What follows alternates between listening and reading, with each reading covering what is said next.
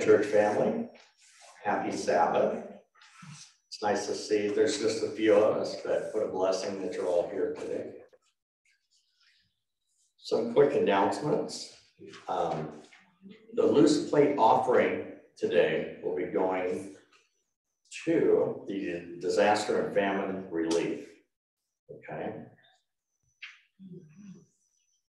Two very important announcements.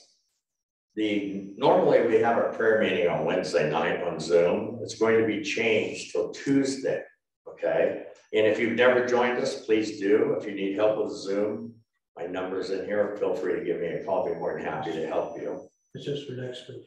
Yes, just for next week, as it says in the bulletin. The reason for that change is we have a very important meeting, church business meeting, Wednesday, May 18th, right here in the sanctuary, okay, at 6:30. This will also be put on Zoom for those that can't attend in person. The purpose of the meeting is meeting with Elder Eddie Heinrich from the Northern California Conference. It says Elder Heinrich, who is the NCC Youth Director, has been assigned as our district manager to aid Middletown and Clear Lake Church in our search for a new pastor. Okay, so I would pray and recommend that everyone be here in person if you'd like to be part of the process, and it'll be a learning experience for us all to go through. We'll be here at 6:30. May 25th, 7 p.m. church board meeting. And just a quick mention, you see us recording everything here. We're also listed, the links are here. You don't necessarily have to type in all these long links. You can just do a Google search and type in Clear Lake SDA Church. Our webpage will come up. Same with our Facebook page.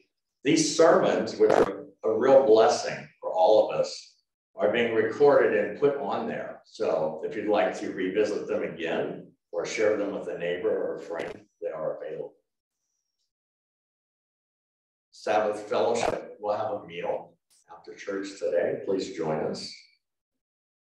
And after our fellowship meal, we're continuing with the video series, The Chosen. So you're more than welcome to join us for that. Susan, thank you for the Wellness Wines. I really, really enjoy these. I actually collect them.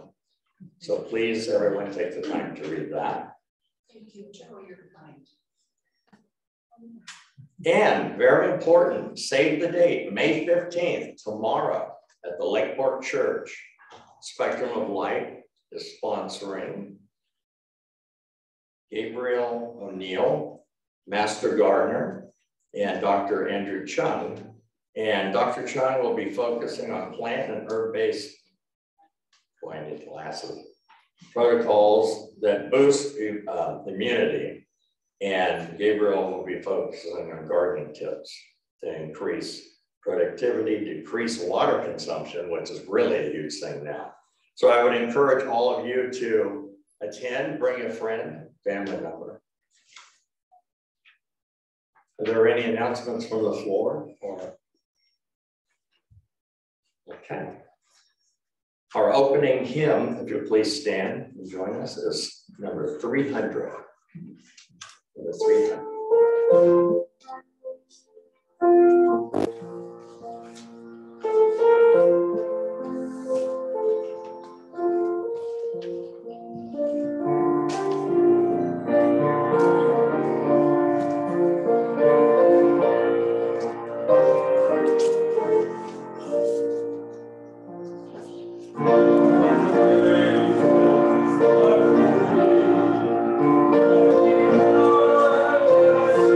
Thank you.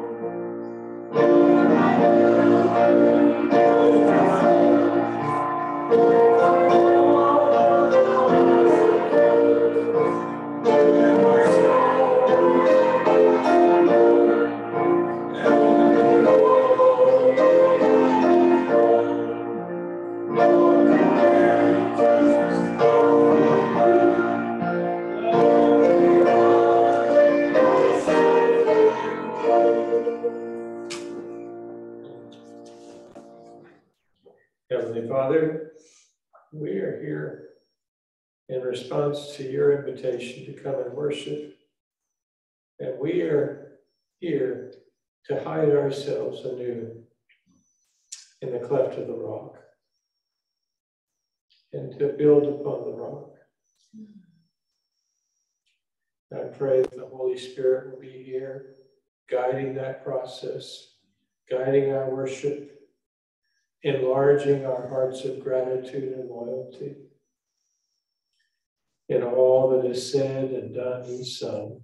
In the name of Jesus, amen.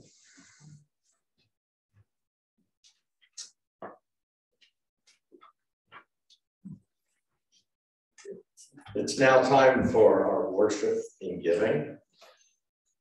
Our worship and giving today for disaster and famine relief for the General Conference of North American Division. These are the funds that they reach out whenever we have a worldwide crisis, earthquakes, famines, tsunamis, you name it, and also on a national level within our own country. And I did a little research and I was actually really amazed at the amount of help during the COVID-19, the peak of the pandemic that these funds went to. So if you prayerfully consider giving to this.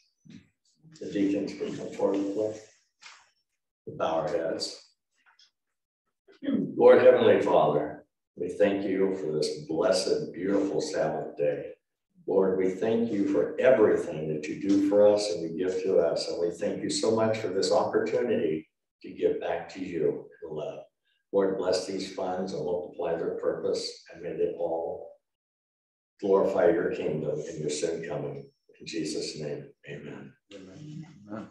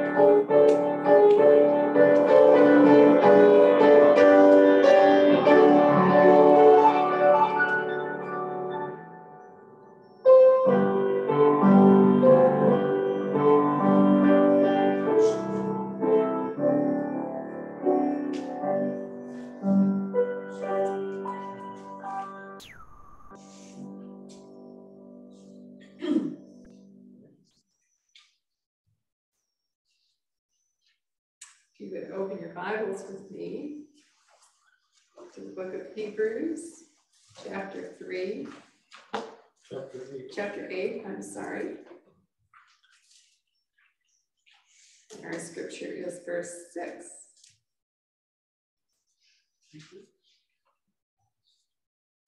Paul is talking here about the current Jewish system, but then he says, in fact, the ministry Jesus has received is as superior to theirs as the covenant of which he is a mediator is superior to the old one, since the new covenant is established on better promises.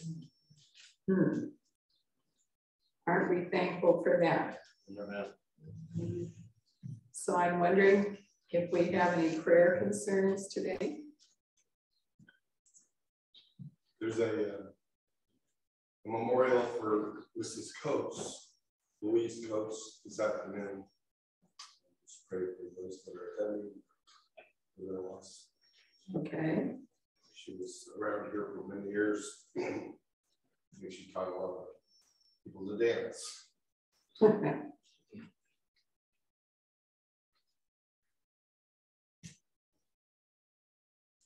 Do we know how John did with surgery? Yes. Actually, it wasn't much surgery. I saw him yesterday. He was actually in. Is he still in the hospital? No, he's out. I heard he was doing cartwheels in the parking lot. So, Do we know what they did? not sure exactly, but it has to do with his sleep. When he's sleeping, I guess his blood pressure goes way down at certain times. And if he's restfully sleeping, it stays okay, but maybe he doesn't always restfully sleep. Okay. I know he needs prayer. His addiction has an addiction. Okay.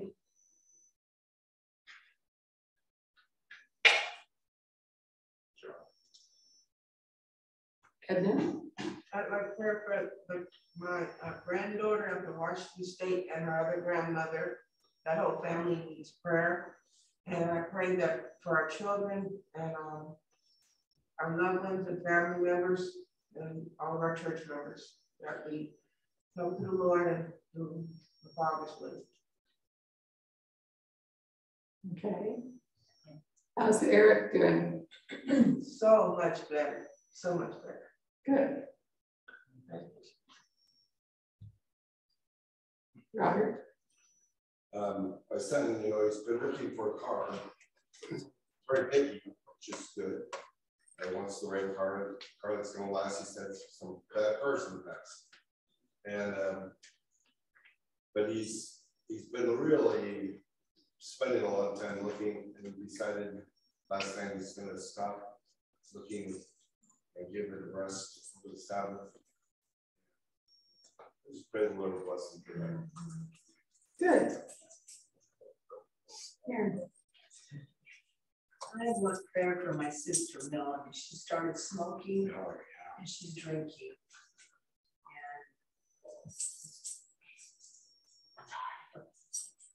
And I'm just really concerned about it. She started this relationship with this gentleman here in Clear Lake, and he's boosted the smoking. But she's a big girl. She can, make her own decisions. And also for a lady in our park by the name of Evelyn, she's looking for a car also. What is her name? Evelyn. Okay.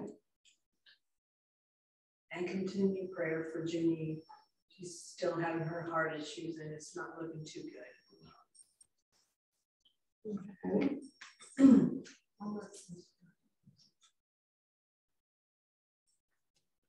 Joe, did you have something?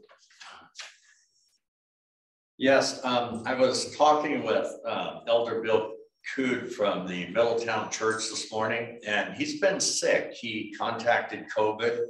He's on the better side of it now, but he told me, boy, his fever broke, but the body aches were terrible. And I just told him that we would uplift him in prayer here today. Amen. Go ahead, Edna. I just want to lift up the people in Ukraine still in prayer, because I saw in the news where they're kind of feeling that if this keeps going up, most people in America will grow dull to it and want to be in and not stand behind it. Yeah, we can't do that. And I just feel this is something we just cannot give up on. And I would like us to continue to lift them up in prayer. Rose shared with me that her brother wants to thank our Clear Lake Church family for the prayers. He had his surgery last Tuesday. They removed the eye that had the cancer, and the surgeon feels it was very successful, and they were able to spare the muscle so that he'll be able to use a prosthesis. And so we're grateful for that. Amazing. Rachel? The request from Joan Stanbridge for her daughter Connie to have Medicare coverage so she can go in rehab. Right. We know that the daughter had a bad accident last month, and that that is in the list that's going to go out today, Rachel. Daniel? Yeah, I think we should pray for the process that will happen Wednesday with the Elder Eddie coming to talk to us about the search for a new pastor. And I recently had a conversation with a young woman co-worker in one of our clinical offices whose mother has had a very complicated surgical course and is on the mend. Her name is Karen, so I'll lift up Karen. Okay. Robert? That was pretty long, but I want to pray for my wife and all of my children, family, my wife's mother, just for all their pains and situations that they're going through, especially. And I noticed there's quite a big to-do down there at the park where the Adventist church or Adventist hospital is represented. And I just pray for what's going on there. Looks like a kind of a heyday. Yeah, I'd like to lift up a friend that I've met through the health programs. Do you know Diane Brooks? Her husband has been in the hospital for months now. He started out with a cough that had some blood in it, and currently he's on a vent, and it doesn't sound very good. And Diana was texting me the other night, and we were talking about this, so we need to lift her up.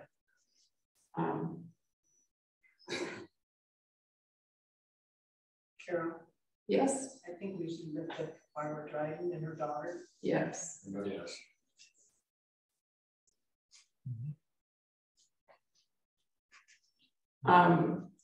I would like us to lift up Val and David as he supports her, but Val has been struggling this week, sincerely wanting to be done with meth.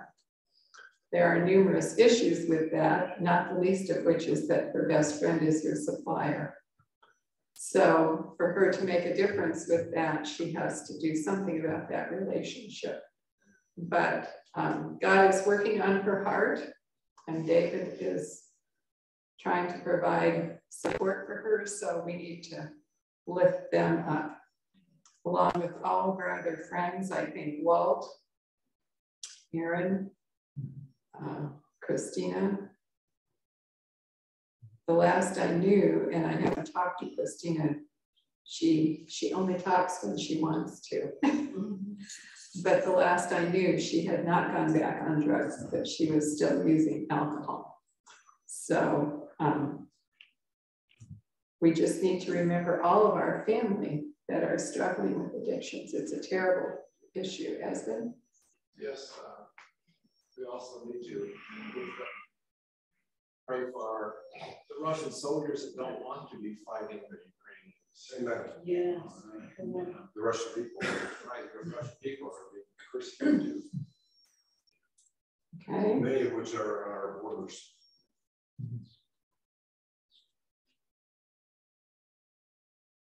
Okay. Prepare for Brian too. Yes, I think Brian was with us earlier. If he still is or not, I'm not sure. But I've enjoyed a lot of time with him. We helped out a lot. good. Amen. Good. He teaches me. Good. Yes. Anything else? Carl, Joshua, nice to see you today. Let's go. Can you put a shield around all of our community and family with this fentanyl? My brothers called me and told me about his friend died of fentanyl, and I've come across several other people that have been exposed, and even officers, police officers are really in danger with that stuff. You know, just going to help people on the street with it. So that's something that's really a concern for our community now, is the fentanyl situation. Yeah. Satan doesn't give up easily, does he? No. Surprising they give it to you when you have an operation. Yeah. Well, you know, it's like anything else. They're all poison, but they have to be used properly in order to be able to be used for healing. Our friend Heather back in Michigan is home. from the Behavioral Care Center. So I would ask that you remember her this weekend.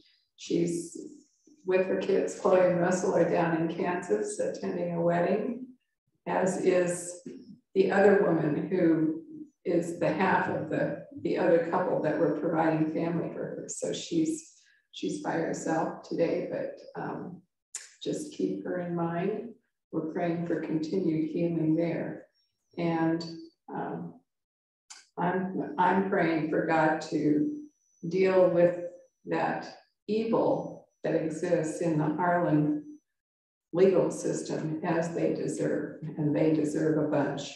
So that's just my prayer. God will do as he sees fit. So if we don't have any other requests, would you bow with me this morning? Unspoken. Dear Heavenly Father, God of the universe, Lord of majesty, justice, and power, we just bow before you this morning in worship. And we want to come to you not like the Israelites of old, repenting because of the bad consequences we have to endure, but we come to you repenting because we love you. We want to be your children, your hands here in Lake County. We sincerely want to be your children. And so we ask that you forgive our sins today. Show us what we have yet to confess, and we will do it. Cleanse our hearts, Father, and fill us with your mind in us for our families, for our community, for our church families. We pray especially for those who are not with us here today, but you see what's going on in their lives. And so we ask that you pour out your Spirit and continue to draw them back into community and into faith in you.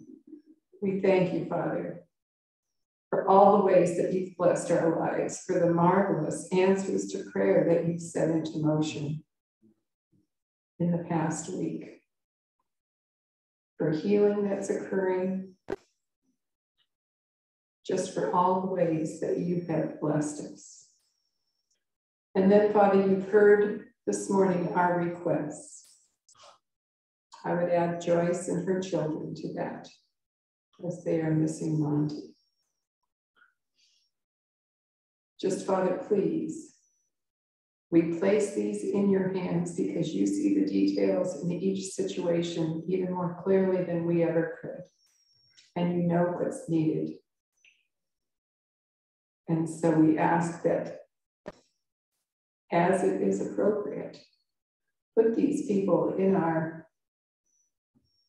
radar screens so that we can be your hands and heart to help them know better who you are.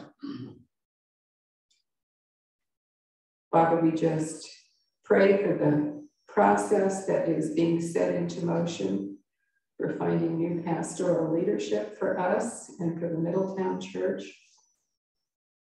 Again, you see all of the issues, you see all of the candidates, and you know who would be best to fill this need.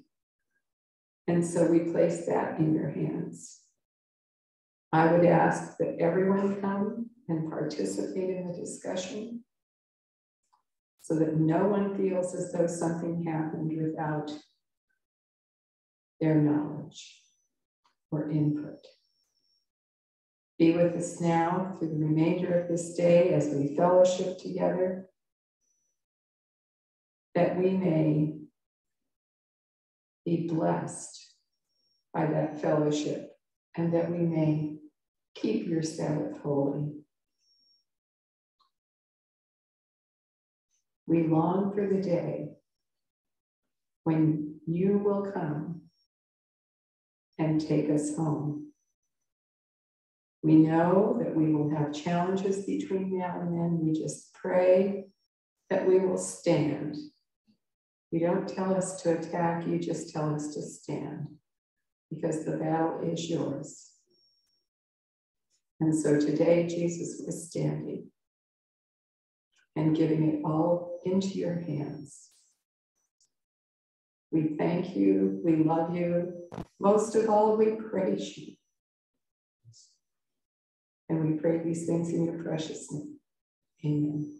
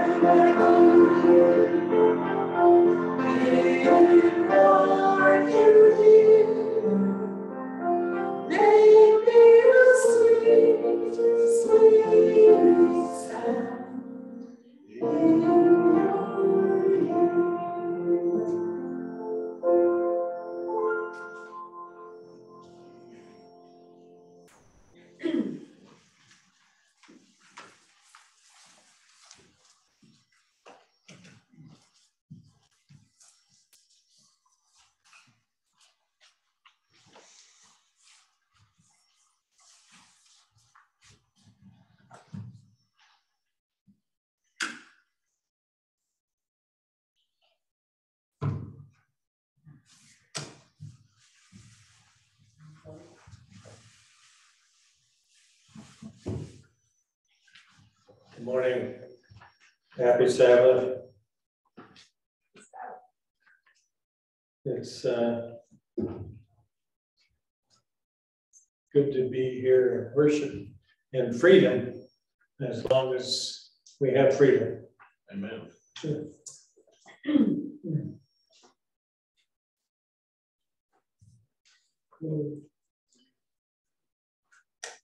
In the 1860s, there were three brothers, John, Edwin, and Junius, who were notorious actors. They did a play together centering on Julius Caesar in 1864. John played Brutus, who was Julius Caesar's close friend, who joined in with the assassination of Julius Caesar. In 1865, John became a real assassin at the Ford Theater, where he took the life of President Abraham Lincoln. After that night in April, Edwin Booth was never the same. Shame for his brother's crime drove him to an early retirement. He likely would have stayed retired except for a twist of fate in a New Jersey train station. A well-dressed young man was pushed along by the surging crowd as the train came into the station. And in that swell, he lost his footing and fell onto the track in front of the arriving train. Edwin Booth was there and saw the situation immediately. And with no thought of his own safety, locked his leg around the rail and pulled the young man out of harm's way just in time as the train rolled into the station. Amid the sighs of relief, the young man recognized the famous Edwin Booth, but Edwin did not recognize the famous young man he had rescued. Several weeks later, in a letter from the chief secretary for Ulysses S. Grant, he learned his identity, which was amazingly Robert Todd Lincoln, the oldest son of Abraham Lincoln. So Edwin Booth carried that letter in his vest pocket the rest of his life. The irony is profound. Two sons with the same parents, same last name, same upbringing, the same profession even. One saw fit to save the president's son, one saw fit to assassinate the president. What made the difference? One word: choices. Our time of meditation this morning will reflect on the greatest source of inspiration toward the best of choices. Let's pray.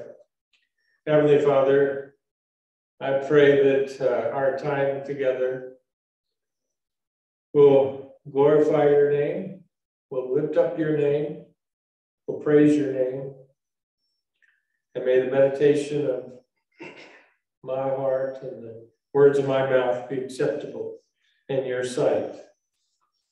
In Jesus' name, amen. Serious Bible students recognize Abraham as the father of faith within the pages of the Old Testament and the New Testament. He's central in the Old Testament. 14 chapters of Genesis reveal details of his life journey.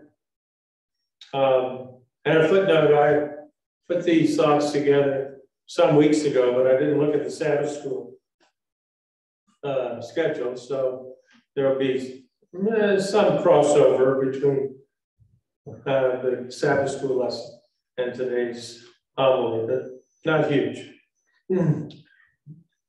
So Abraham is revered as a significant historical personage by a majority of the population of the planet.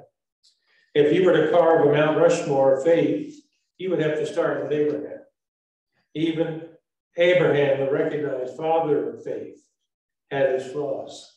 We talked about that. Even Abraham struggled at times with believing in God, believing God could be trusted with certainty to fulfill his promises, especially when times got tough and fears crept in. Every believing child of God will ultimately face trials, opposition, tribulations, and difficulties, fearful faith challenges, and griefs. Abraham's life story has a lot of material for us to glean, to instruct and strengthen our own journey of faith.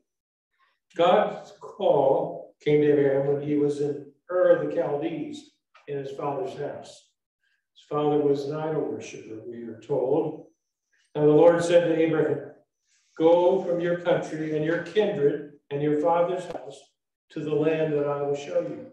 And I will make of you a great nation, and I will bless you and make your name great, so that you will be a blessing. And in you, all the families of the earth shall be blessed." This is a portion of the Abrahamic covenant, which is the lens that all of salvation is seen through. So what was God telling Abraham?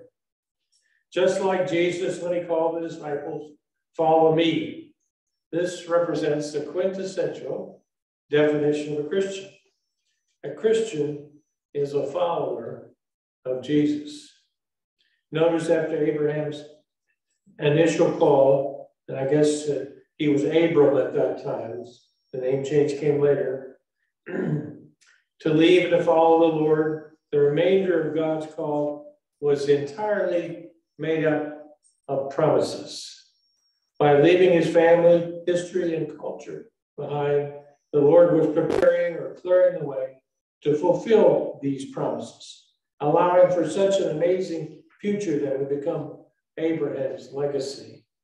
The same Spirit who called Abraham inspired the prophet Jeremiah to encapsulate the same call to each of us. "For I know the plans I have for you," declares the Lord. "Plans to prosper you and not to harm you. Plans to give you hope and a future." I think you'll recognize that as chapter 29, verse 11. It's a favorite of many. So the Lord was asking Abraham to give up those things that might hinder his progress in his journey of faith. God was calling Abraham away from everything that might stifle his progress and stunt his spiritual growth. In God's call to Abraham, we can hear the call of Christ to each of us today, to follow him. God's promises to Abraham are God's promises echoing down through the centuries to us, each of us. Listen to the Apostle Paul. "If you belong to Christ, then you are Abraham's seed and heirs according to the promise." That's Galatians 3:29. So what promise? Those 7 promises made with the call to Abraham in Genesis 12. Let's look anew with a spiritual magnifying glass at some of those 7 promises made to Abraham. I have them all outlined, but for sake of time, we will do a certain number. Number 1, I will make you a great nation. Number 2, I will bless you. Number 3, I will make your name great. Number 4, you will be a blessing. Number 5, I will bless those who bless you. Number 6, whoever curses you, I will curse. And number 7, all peoples on earth will be blessed through you. The number 7 represents completeness or wholeness. And we can take away this. The promises of God are what makes us whole. Amen? These promises were made to Abraham just at the beginning of his journey. And yet, as Abraham and as you and as I reach out to grasp the hand of the Master with a modicum mustard seed of faith, even though this faith has a lot ahead. Even then, he was and we are deemed complete within his promises. Paul says it this way, and you are complete in him, who is the head of all principality and power. Colossians 2:10. Brothers and sisters, Jesus is our completeness. In the 2 verses of promises in Genesis 12, the word bless is mentioned 5 times. Up to this point in Scripture, the word bless has been mentioned only 5 precedent times. He blessed the animals at creation. He cast a blessing at Adam and Eve twice. He blessed the Sabbath day. And he blessed Noah and his sons. Within these 2 verses, God blesses Abraham 5 times. Obviously, God is introducing Abraham as playing a key role in the unfolding of his plan of redemption. The life of faith that God was calling Abraham to was actually the life of faith God was calling the whole world to. So how inclusive was this call? The blessings that God was calling Abraham to enjoy are blessings that belong to any and all that respond to God's invitation to a life of faith, just like Abraham did. So how many does God invite? He invites all. This is illustrated sharply in the parable of the wedding feast. Go therefore to the main roads and invite to the wedding feast as many as you find. Matthew 22:9. Remember what John the Baptist said when he saw Jesus? The next day, he saw him coming toward him and he said, behold, the Lamb of God who takes away the sin of the world. John 1:29. In the Gospel of John, Jesus said to Nicodemus, for God so loved the world that he gave his only Son, that whosoever believes in him should not perish, but have eternal life. And remember the residents of Sychar, who said to the well woman, it's no longer because of what you said that we believe, but we have heard for ourselves. And we know that this is indeed the Savior of the world. That's pretty inclusive. John 4:42. Turn to me and be saved, all the ends of the earth, for I am God, and there is no other. Isaiah 45:22. Again, the Gospel of John, chapter 1, verses 9 and 12. The true light, which gives light to everyone, was coming into the world, but to all who did receive him, who believed in his name, he gave the right to become children of God. Nothing exclusive about that. Again, Paul said in Ephesians 1:4, even as he chose us in him before the foundation of the world, that we should be holy and blameless before him. Now, isn't that amazing? He chose us before he created us. Holy and blameless in Christ is the divine vision of his redeemed. Amazing love, amazing grace. Yes, God predestined the entire world to receive eternal salvation. Unfortunately, relatively few choose to accept their acceptance. Most, like Esau, barter their inheritance for a bowl of porridge. Not that tasty in the eyes of the divine shift. Think about this. The best that this world has to offer compared to the eternal inheritance provided by Jesus is hardly insipid soup. Here in these 7 promises, God is laying out a banquet for Abraham and for us as well. The better we come to appreciate these promises, the less we are drawn to the world's insipid porridge. Consider that within these 7 promises are God's answers to Abraham's greatest needs and also ours. I will make you a great nation. In each of our hearts and souls, God has placed a desire for eternal significance. Not just for this life, but for the infinite ages. He has made beautiful everything in its time. And also he has put eternity in man's heart. Ecclesiastes 3:11. All God needed to say to Abraham is, I'll give you a son, and that would have been enough. But God so enjoys lavishing with promises, exceedingly abundantly beyond our imaginations. I will make through you a great nation. Abraham's true descendants are those who share Abraham's faith, not necessarily his bloodline. Knowing then that it is those of faith who are the sons of Abraham, and if you were Christ, then you are Abraham's offspring, heirs according to the promise. Galatians 3:7-29. Ponder this. If one of us influences just one person toward Christ's kingdom, the Lord will have made said person a great nation. An individual serving as a conduit of grace, a great nation. How could this be? Consider the math.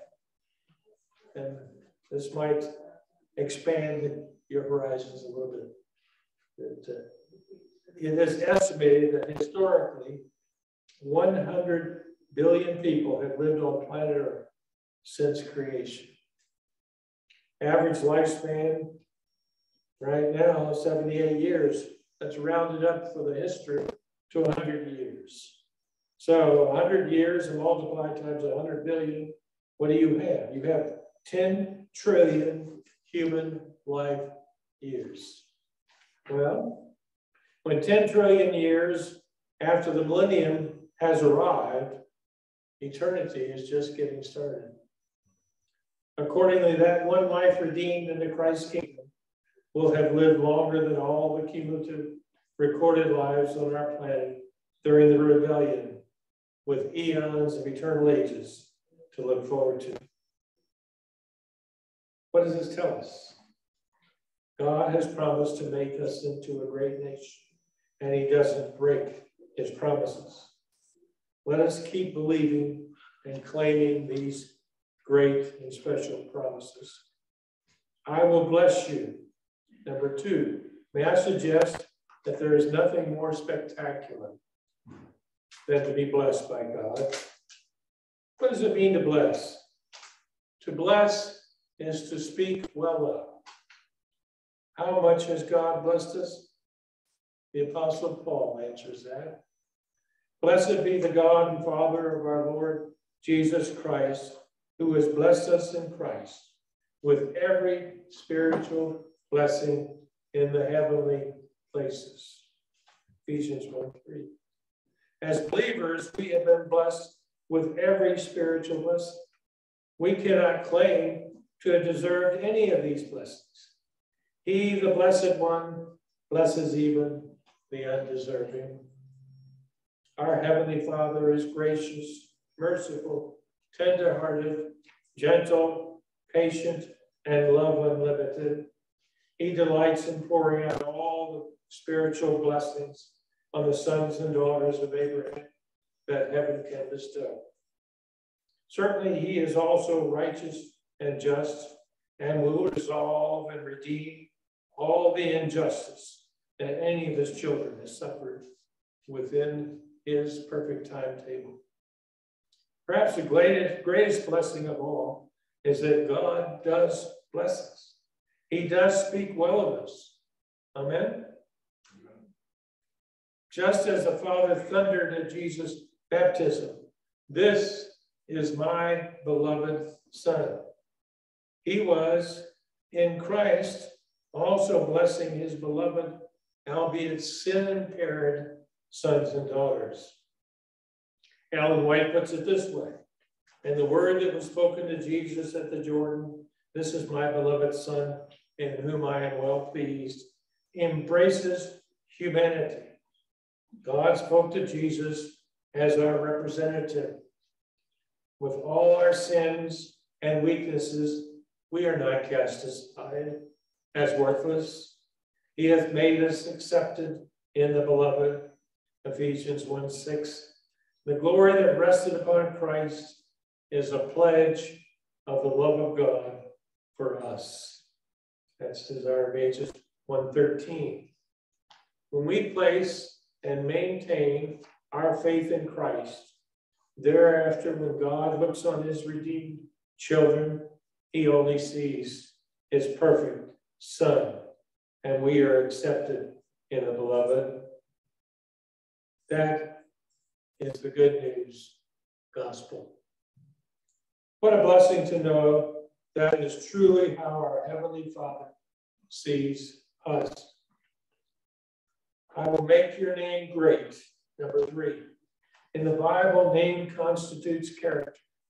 Those building the Tower of Babel wanted to make a great name for themselves. God promises to make a great name for us. American icons are often described and venerated as self-made men and women. The theory of evolution purports that man has in essence created himself by natural mechanisms.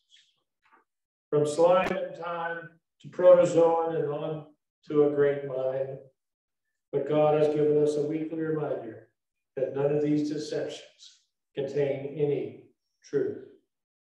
Moreover, I've given them my Sabbaths as a sign between me and them, that they might know that I am the Lord who sanctifies them. Ezekiel 20:12. The Lord does it all. Sabbath is a reminder that we have a creator and a redeemer who, having made us, is certainly invested in growing us in faith as we rest in his good news promises.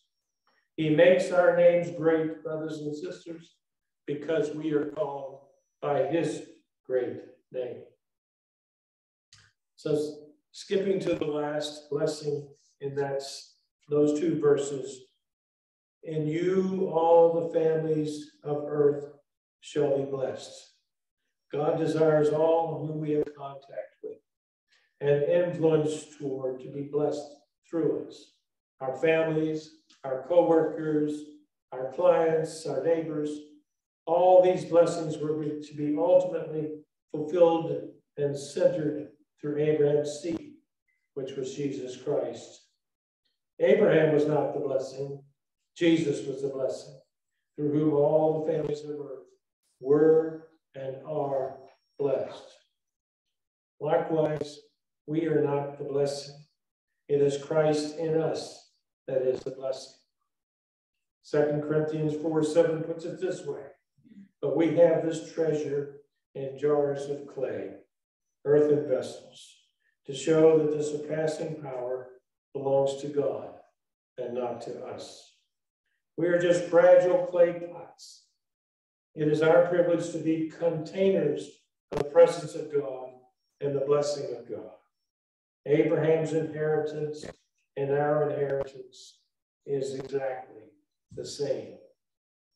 And if children, then heirs, heirs of God, and joint heirs with Christ, if indeed we suffer with him, that we may also be glorified together.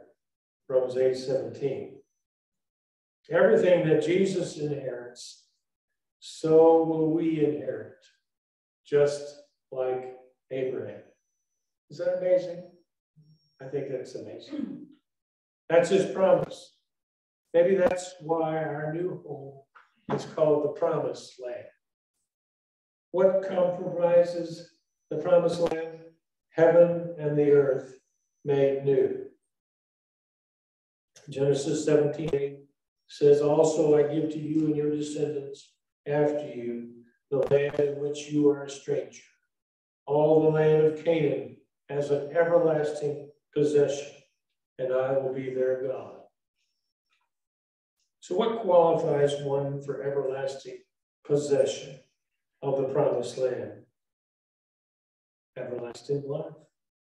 God had in mind with this promise that of eternity with his faithful, trusting children. So along with all the aforementioned promises, God was promising Abraham and his heritage, which includes, by the way, you and me, eternal life. The divine goal was never temporal Canaan, but heavenly Canaan, where he could fellowship eternally with his redeemed, all the seed of Abraham. By faith, Abraham dwelt in the land of promise as in a far country, dwelling in tents with Isaac and Jacob, the heirs with him of the same promise, for he waited for the city, which has foundations, whose builder and whose maker is God. Hebrews 11:9 and 10. Brothers and sisters, to call these 7 promises pivotal might just be an understatement. For out of these flow all the basic constructs of the good news gospel. Interestingly, there is not even an uncertain hint that Abraham was actively seeking God when the call to leave home, as depicted in Genesis 12, was made. You sometimes hear testimonies of someone who found the Lord on such and such a day in such and such a place. The truth is that God found us. Salvation was and remains always his initiative. Humanity did not form a salvation committee and petition God for help. When God found us, we were wearing fig leaves of shame and pointing fingers of blame and doing our silly best to hide from God. Praise God's amazing grace and mercy. He met us where we were and immediately began our redemptive rehab with, by the way, life-saving, life-changing promises. That's what changed Abraham from a son of an idol worshiper to a son of faith in the living God. Abraham didn't know just how God was going to keep or fulfill his promises, but he didn't have to. Rather, he chose to maintain trust that God was faithful and able and would work out the certain realizations of his promises within his perfect timetable. Abraham, as we discussed this morning, stumbled at times in this walk of faith, but God helped him back up and nurtured the growth of his spiritual maturation. God will do the same for us.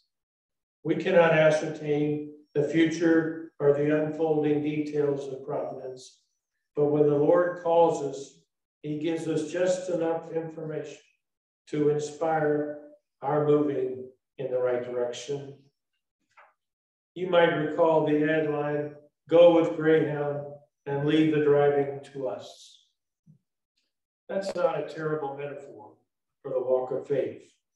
I hear an echo of take my yoke upon you. Again, we are not told what Abraham's spiritual condition was like before God called him away. Notice that God did not utilize a high-powered sales pitch, just promise after promise. And Abraham grew in faith in the fertile soil of God's promises. So if we want to grow in faith, we just need to invest in enhancing our exposure to the great and precious promises gifted to us. These promises are the basis of the new covenant.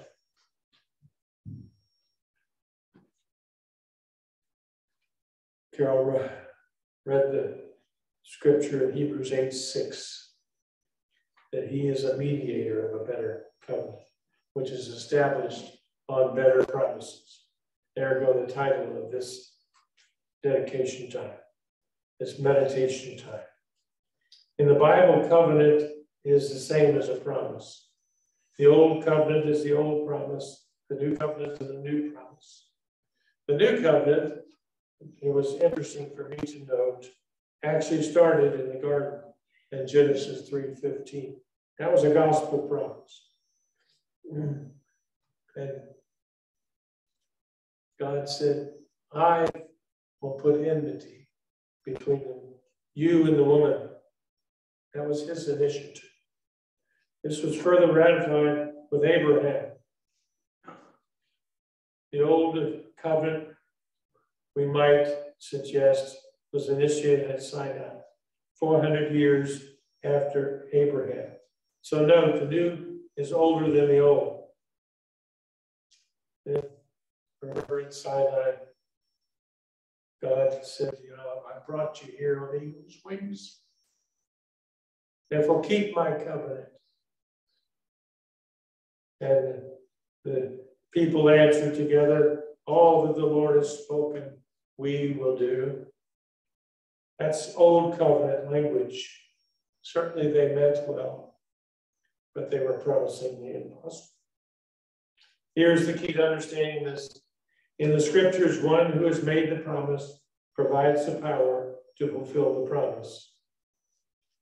The good folk at Sinai had a fear and not truly knowing Jehovah, the God of their liberation, but viewing him through the lens of slavery, through hearts turned to pagan idols via centuries of slavery. They were not yet converted to the goodness of their liberating God. They didn't know him yet. Jesus said, this is life eternal, to know thee, the only true God, and Jesus Christ, whom you sent. They needed conversion. They were simply promising in their current frame of mind the impossible. Hebrews 11:6, for without faith it is impossible to please him.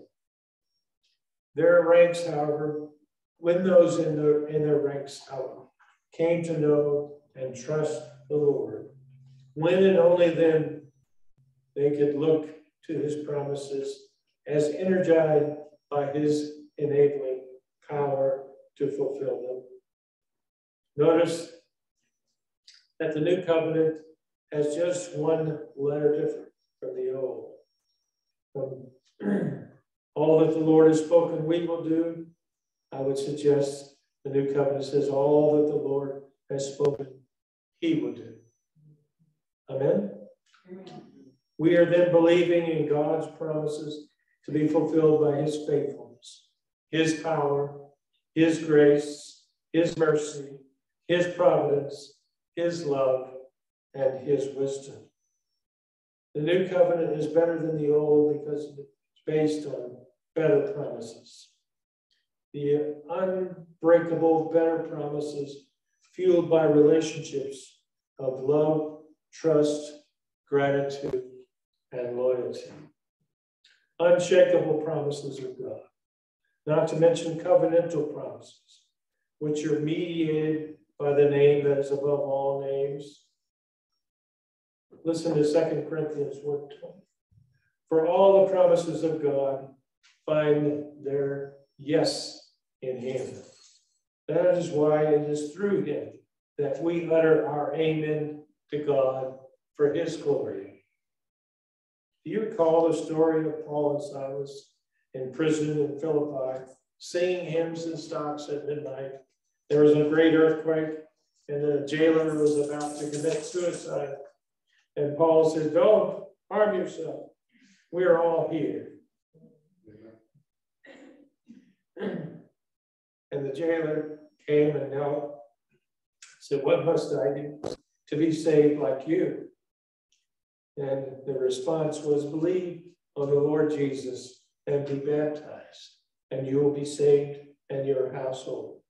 That story is found in Acts 16:25 through 34. Then they spoke the word of the Lord to him and to all who were in his house. What a gospel presentation that must have been. I'd like to hear that in the millennium. And he took them the same hour of the night and washed their stripes. And immediately he and all his family were baptized. Now, when he had brought them into his house, he set food before them, and he rejoiced, having believed in God with all his household. So what demands did Paul and Silas make of this poor, shaken man? They merely presented the gospel of the Savior's love that was willing to die for him and his family for their sins. They merely encouraged him to believe in this Jesus and his promise of salvation. It was the sweetness of the gospel that brought the change. Maybe they're singing hymns before the earthquake, while having suffered many stripes, inspired an open heart. How could he not accept the love of a crucified and risen Savior that cleansed away all sin and all shame and all unrighteousness? Brothers and sisters, the old story still changes hearts today. What worked for Abraham and what worked for the Philippian jailer has not lost its power. There is no greater catalyst than the great and precious promises of God. God's power is embedded within these promises.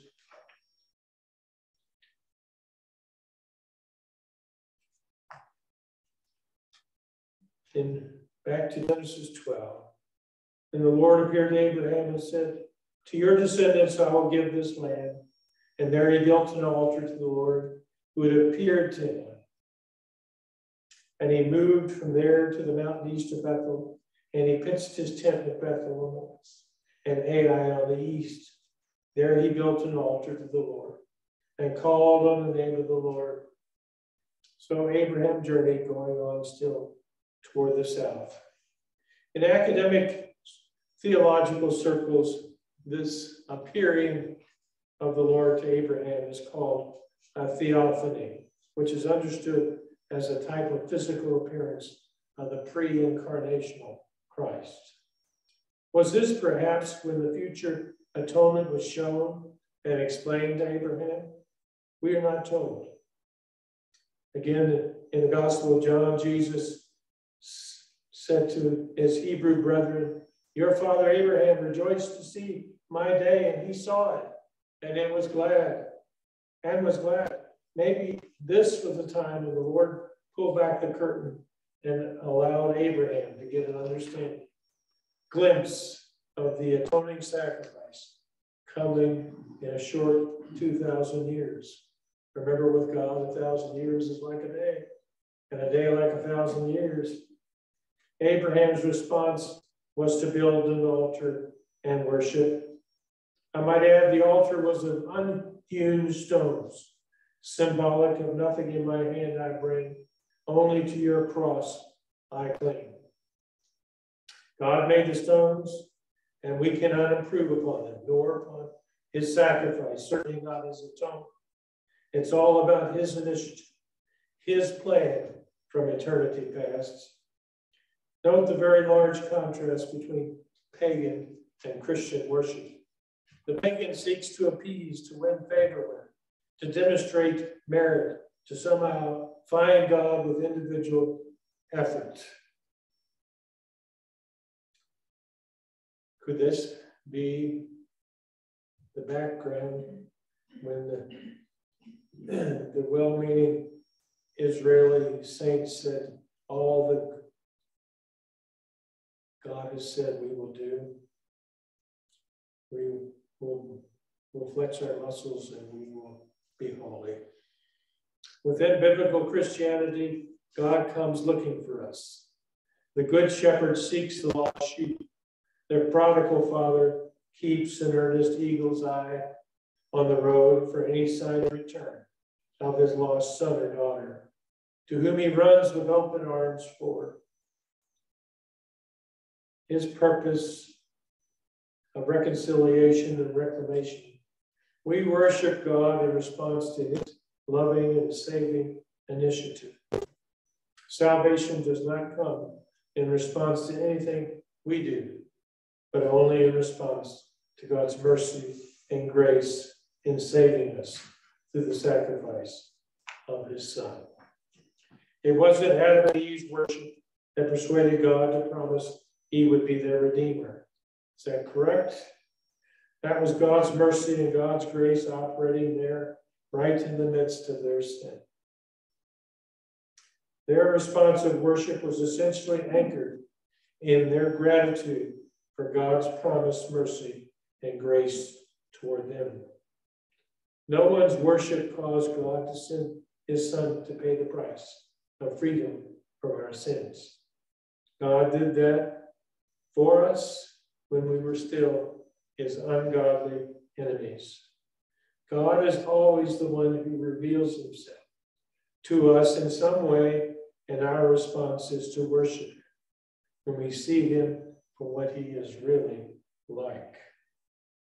And that's why the cross is so central. But the hour is coming and is now here when the true worshipers will worship the Father in spirit and truth, for the Father is seeking such people to worship him. That was the discourse with the woman at the well in John 4. True worshipers recognize true worship is responsive. We love him because he first loved us. True worship is merely heartfelt gratitude for all the unearned and undeserved favor God bestows on his fallen children, and for all his great and precious promises, all these better promises. Look at John 4:10. Jesus answered her, if you knew the gift of God and who it is that is saying to you, give me a drink, you would have asked him, and he would have given you living water. In other words, if you knew who had been promised and gifted by God, and who was standing before you, you would have in spirit and in truth worshiped him. True worship only occurs in gratitude to the amazing gift of God in Jesus. The Apostle Paul exemplified this spirit of worship when he declared in 2 Corinthians 9:15, thanks be to God for his inexpressible gift.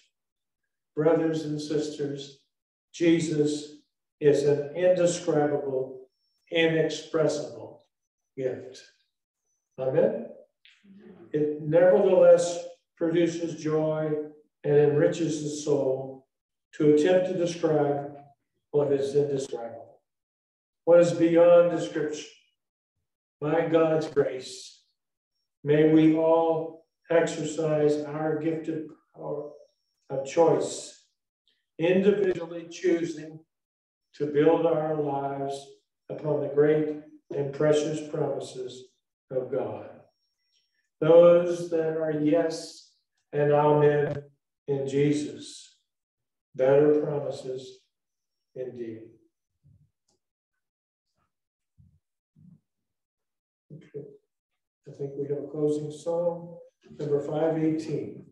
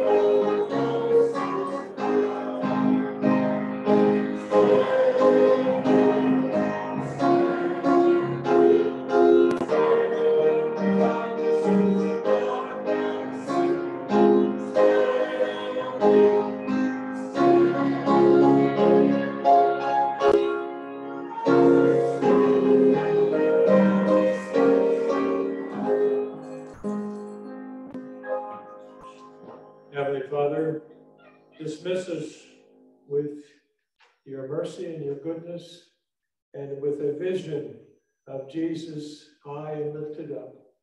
And in that vision, may we be drawn to him, so that these promises may be effective and transforming in our lives. For his sake, amen.